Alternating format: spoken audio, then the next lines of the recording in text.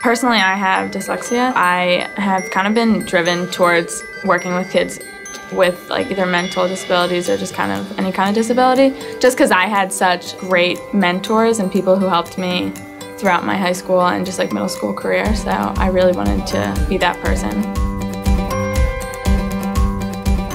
Everybody seemed so comfortable, like the learners seemed comfortable. It was a nice, calm environment. The scholar does the work. They know what the learner has to work on and what they're supposed to build on, and I'm there to be a model. I would like to go to St. Joe's. The scholars, like, they're just so positive and so happy, and it makes me that way, and it makes me feel comfortable to work with these kids.